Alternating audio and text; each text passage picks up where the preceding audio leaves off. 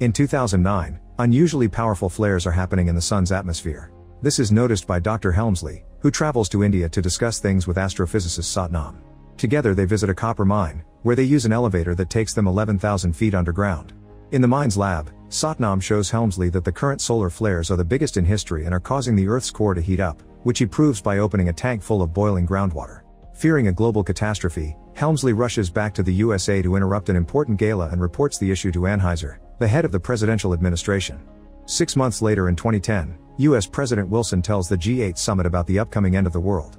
The information doesn't reach the general public, but the most powerful people in the world start making plans. In the Tibetan Valley, they start building large ark ships for the elite chosen ones, but they tell the locals that they're building a dam. They relocate anyone that can't work and only people with certain skills are allowed to stay. In 2011, the ark tickets are being sold to the elite for €1 billion each. In the Louvre, Wilson's daughter Laura meets with the museum director to replace the Mona Lisa with a fake one and protect it from fanatics. In 2012, the general public still doesn't know the truth, but newscasts begin talking about the Mayan calendar and how many people believe the end of the world is coming, to the point where they're self-deleting in groups.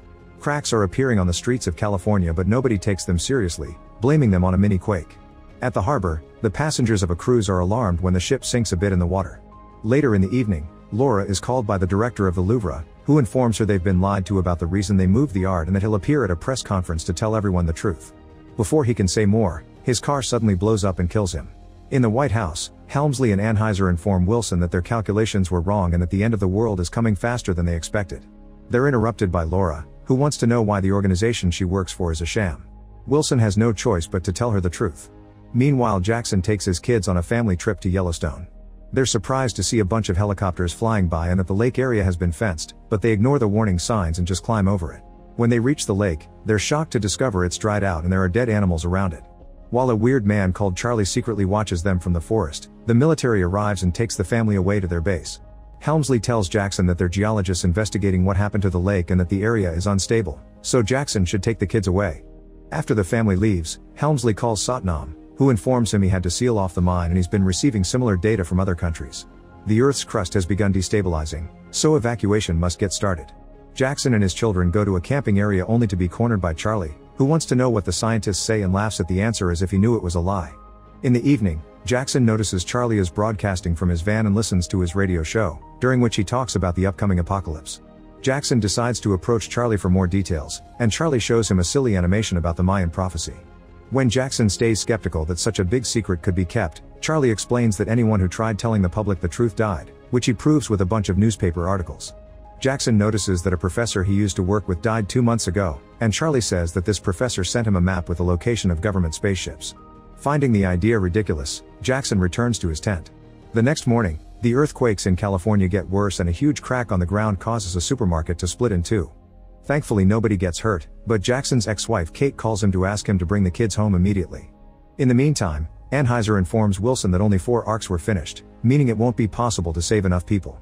In a meeting with the heads of all states, Helmsley shares a report and explains they only have 2 or 3 days left, so Wilson announces they're starting an evacuation plan. After dropping the kids at Kate's, Jackson gets a call from his boss, a Russian oligarch called Karpov. He's secretly preparing for the evacuation, so he orders Jackson to bring his twin sons to the airport. One of the boys tells Jackson that he'll die soon while he gets to escape on a big ship right before another mini-quake hits the area. Thinking Charlie may have been right after all, Jackson rents a plane and rushes back to pick up his family. At that moment, a more powerful earthquake hits California, and this time houses begin crumbling down. Jackson arrives just in time to pick up his kids, Kate, and her new boyfriend Gordon. As houses collapse all around them, the streets also begin breaking down, so Jackson has to drive like crazy to avoid falling into a pit. Soon other people try to escape too and the streets get crowded, causing Jackson to drive through front yards and trees until the car jumps off a ground platform. Downtown, bridges and skyscrapers are breaking down too, causing thousands of deaths. After lots of driving, the group finally makes it to the airport, only to discover the pilot is dead. Gordon has taken a few flying lessons but has no experience, so he nervously tries his best and manages to fly the family off right before the airport is destroyed too. Soon most of Los Angeles has gone down and the sea is starting to cover all the cities on the coast. Moments later, the family stops at Yellowstone to find Charlie and his map, but Charlie isn't in the van because he's waiting for the end on top of a mountain. Jackson drives the van all the way to the mountain to find Charlie, only to watch tons of birds fly by and the hills start to sink down. While Jackson goes away in the van, Charlie stays to keep on broadcasting as a volcano erupts and blows up the area. Volcanic rocks begin raining down, killing Charlie and hitting the back of the van. Thankfully Jackson drives fast enough to jump over a crack on the ground and reaches the airport just in time. He still needs to find the map in the van though, taking so long that the ground keeps on cracking and the van falls. Thinking Jackson's dead, Gordon prepares the plane to take off, but suddenly Jackson climbs out of the van at the last second and runs to grab Kate's hand. Once he's safe, the plane finally takes off and leaves the area before they're reached by the eruption. Then Jackson checks the map and notices they must go to China, so they'll need a better plane. In the evening, Anheuser and Helmsley watch reports of natural disasters happening all over the world. Important landmarks are being destroyed, millions of people are dying, and everyone is losing any glimpses of hope. Helmsley thinks it's time to tell the general public the truth, but Anheuser refuses until the chosen ones are on board the arks, claiming it's for the sake of survival. Then they tell Wilson it's time to leave, but Wilson has decided to stay and go down with his people. Anheuser takes over command, ignoring Helmsley's protests, and the plane leaves with them and Laura, who receives a last call from her father to say goodbye. Afterward, Wilson finally makes a public announcement to let the world know the truth. Meanwhile, Jackson's group has made it to the airport in Las Vegas, where Karpov is also waiting because all flights have been cancelled. He's brought his twin sons, his girlfriend Tamara, and even her dog. Jackson begs Karpov to take his family, but Karpov at first ignores him. However, when his pilot Sasha finally finds a plane they can use, he explains he'll need a co-pilot, and Jackson's family offers Gordon. Karpov accepts to take them all and they run to get aboard a huge plane that is carrying cars. Air traffic control tells them they don't have permission to fly, but Sasha and Gordon work together and manage to take off, dodging a bunch of crumbling buildings and only hitting the top of a tower before they head for China. Moments later, when they fly over Hawaii, they're disturbed to discover it's completely covered by lava and there are almost no buildings left standing. In Tibet, a Buddhist monk Nima receives a letter from his brother, who works with the arks and has shared the truth. After getting permission from his master, Nima leaves the mountain and goes to pick up his grandparents. In Washington, D.C., volcanic ash won't stop falling, so Wilson opens the White House for people looking for shelter. When a little girl is looking for her dad, Wilson decides to help her and asks the paramedics outside, but suddenly an earthquake hits the area and brings down the Washington Monument. In the Vatican, people gather for prayer at a special mass, only to be interrupted by an earthquake as well. The building crumbles down and kills millions of people. At that moment, a report comes in announcing tsunamis forming all over the world. A cruise ship in the middle of the sea is flipped over by the strong waves and the workers can do nothing but accept their fate. In Washington, D.C., Wilson wakes up covered in ash among hundreds of bodies, only to watch a tsunami cover the area and kill any survivors from the earthquake, including Wilson himself. Meanwhile, Helmsley discovers that the base with the arks will also be underwater in around 6 hours and that the Earth's crust has shifted a lot. Both poles have reversed their magnetic fields and moved so much that the North Pole is now in Wisconsin. Back to Jackson's group, Sasha announces that the fuel is running out and he'll have to do an emergency landing. Once everyone is ready, Sasha and Gordon start to descend, only to discover there's no more ocean. Thanks to the continents moving, the plane has ended up in the Himalayas, pretty close to where the arks are being built. Soon the plane loses its engines and flies too low, causing it to shake. Landing will be very difficult, so Sasha asks everyone to get into a car and exit through the cargo area.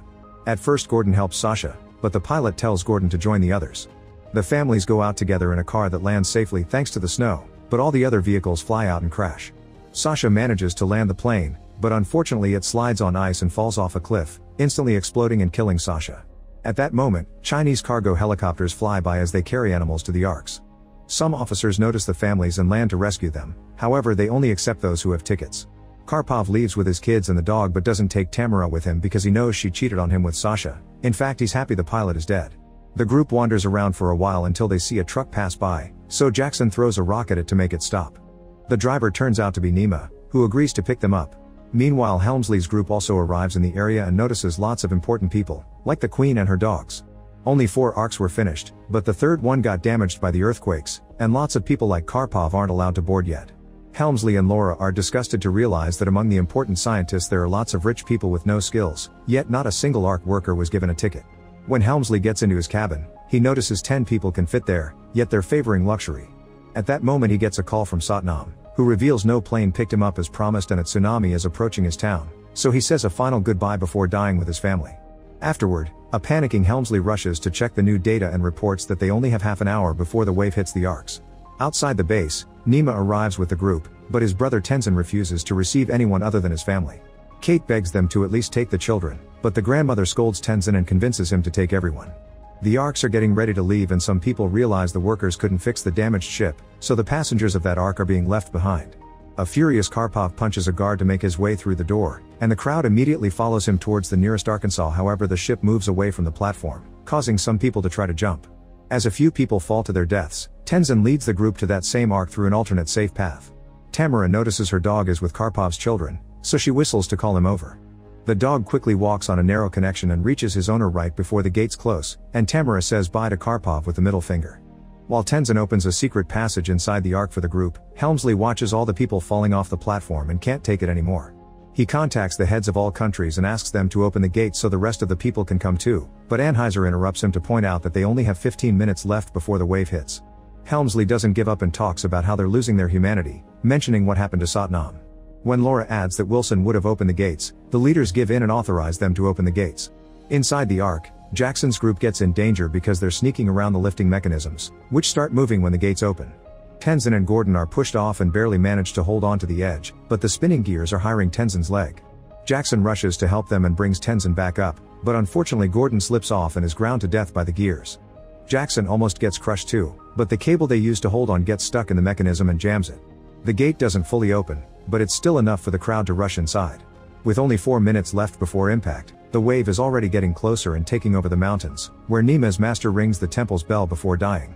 The gates start to close but Karpov is still outside, so at the last second he throws his kids into the ark before he falls to his death. Because of the cable from before, the gate doesn't close completely so the ark can't leave yet. The technicians check the cameras and find Jackson's group, so Helmsley runs to solve the issue. At that moment the tsunami finally hits the arks, killing all the remaining workers in the base. Water gets inside Helmsley's ark through the open door and as people panic, the security system begins blocking the compartments one by one. The chamber with Jackson's group is quickly sealed too, splitting them up and leaving the chamber flooded. To make matters worse, the wave sends a plane crashing against the ark, causing it to lose the supports and bump into the other ships. They need to activate the engine to move away, but it's impossible to do it with a gate open.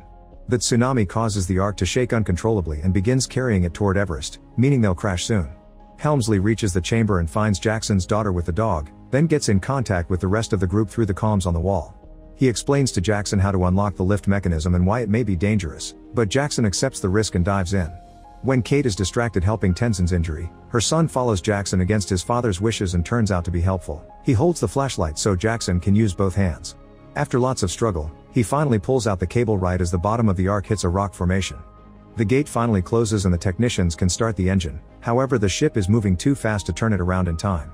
The ark begins colliding against the mountain and huge rocks begin falling on top of it, cracking a few of the windows. Thankfully the reverse motion activates before bigger damage happens and the ark moves away from the mountain as everyone celebrates and Jackson reunites with his family. Afterward, years start being counted as after the flood. On day 27 of month 1, Helmsley and Laura share their first kiss. At that moment, the captain announces that the skies are clear, so people finally get to step outside to see the sun again.